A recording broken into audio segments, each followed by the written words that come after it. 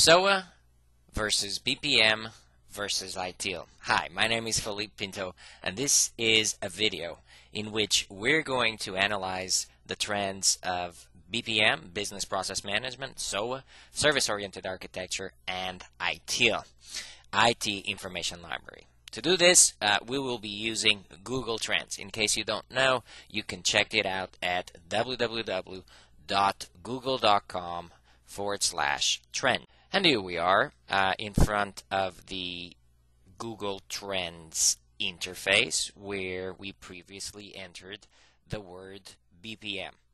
And as you can see, the trend has been going down. Believe it or not, you can see over here that the attention it has been getting on the news is increasing. Apparently, the search volume is decreasing. Another important thing that we can see over here is that it is the Netherlands, the country where most of the searches are originating. And you can see that actually India is on the bottom of that scale. Analyzing the trends of SOA, you can see that they actually have a totally different trend. They're actually going up in a proportional way to what is the coverage on the news. A very important aspect is what are the countries that are looking to SOA. And you can see again that the Netherlands is getting the lead in terms of looking for SOA. And the interesting thing is that India now steps from the last in the list to the second in the list. And apparently it is from Bangalore that most of the search is coming from. As you can see, and this is very interesting, the United States is last on that analysis on those trends. Now, a very interesting thing is to see how is BPM comparing with SOA. And we here clearly see that they actually are having different trends, whereas one is going down, the other one is going up. Again, the Netherlands seems to be the one where most of these search topics come from. It is nonetheless very interesting to see that is in India, there's a huge disproportion towards SOA instead of BPM, so SOA is a lot more important, and it is in the Netherlands where they actually are more balanced, and BPM is taking the lead.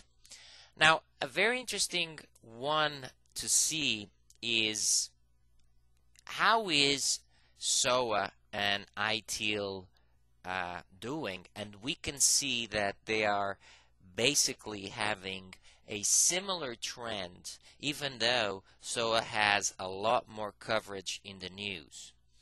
And finally, I wanted you to see BPM and ITIL, and you can see that they actually have different curves, which makes us believe that if we are now at here SOA as another graphic, you can see that SOA ITIL are having similar trends.